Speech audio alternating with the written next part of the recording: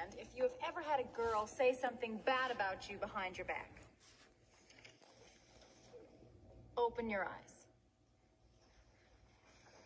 Now, close your eyes again. And this time, I want you to raise your hand if you have ever said anything about a friend behind her back.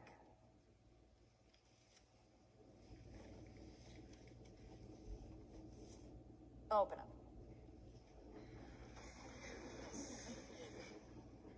There's been some girl-on-girl crime here. Okay, so what we could do today is a couple exercises to help you express your anger in a healthy way. Let's start over here. Miss Norbury had us confront each other directly about the things that were bothering us. And it seemed like every clique had its own problems. You've been acting really stuck up ever since you switched to short fielder, and Dawn agrees with me. Dawn, don't drag me into this. I'm pitching tomorrow. Tại sao mày danh két của tao mày vậy? Mày chỉ có ghen vì mấy thằng con trai thích tao nhiều hơn thôi mày. Làm ơn đi mày, không dám đâu. Okay. Good. Can I just say that we don't have a clique problem at this school? And some of us shouldn't have to take this workshop because some of us are just victims in the situation? That's probably true. How many of you have ever felt personally victimized by Regina George?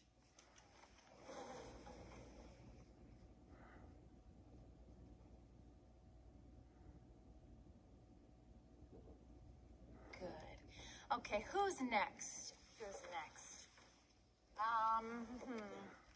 Katie. Do you have anything you want to own up to? Yes. No. You never made up a rumor about anybody? Just that you sell drugs. No. Nothing you want to apologize for?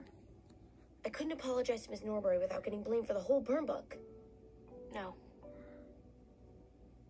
I'm really disappointed in you, Katie. Okay, so we're all here because of this book, right? Well, I don't know who wrote this book, but you all have got to stop calling each other sluts and whores. It just makes it okay for guys to call you sluts and whores. Who here has ever been called a slut?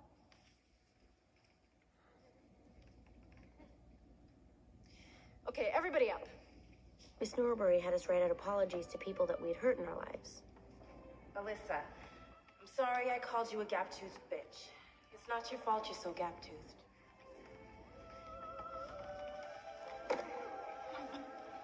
Gretchen, I'm sorry I laughed at you that time you got diarrhea at Barnes & Noble. And I'm sorry I told everyone about it. And I'm sorry for repeating it now. Huh? Laura, I don't hate you because you're fat. You're fat because I hate you. I just wish we could all get along like we used to in middle school. I wish that I could bake a cake made out of rainbows and smiles, and we'd all eat it, be happy. She doesn't even go here. Do you even go to this school? No, I just have a lot of feelings. Okay, go home. Sure, I think you're doing a great job. Thanks, I feel like I'm getting through. I'm sorry that people are so jealous of me, but I can't help it that I'm popular.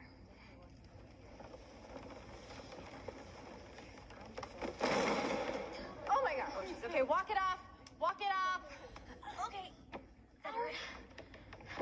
They're okay. They're okay. Oh boy. Okay, who's next? Who's next? Keep it going. Oh my God, it's her dream come true, diving into a big pile of girls. Okay, yeah, I've got an apology.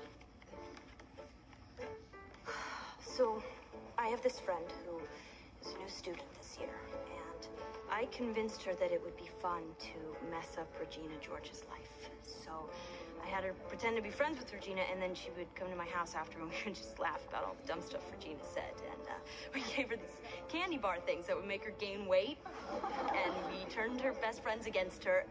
And then, oh yeah, Katie, you know my friend Katie, she made out with Regina's boyfriend and then convinced him to break up with her.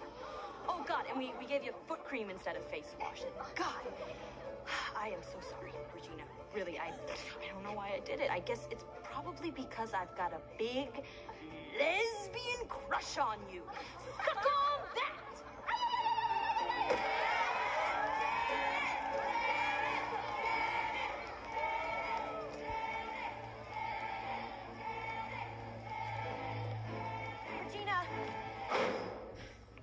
Regina, wait. I didn't mean for that to happen. To find out that everyone hates me, I don't care. Regina, please.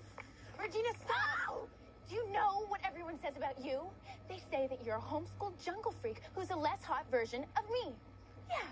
So don't try to act so innocent. You can take that fake apology and shove it right up your hairy... And that's how Regina George died. No, I'm totally kidding. But she did get hurt. Some girls say they saw her head go all the way around, but that's just a rumor. Some people swear they saw me push her in front of the bus. That was an even worse rumor. Everybody done? No.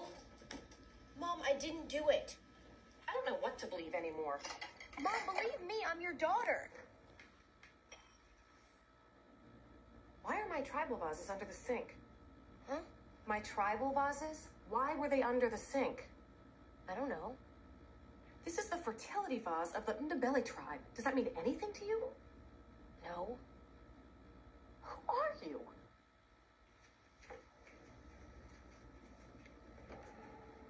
Great. All my friends hate me, and now my mom hates me. Your mom does not hate you. She's afraid of you. I don't know. Maybe we mainstream schooled you too soon. Maybe you should come back and be homeschooled again for a while. No. Only thing worse than going back would be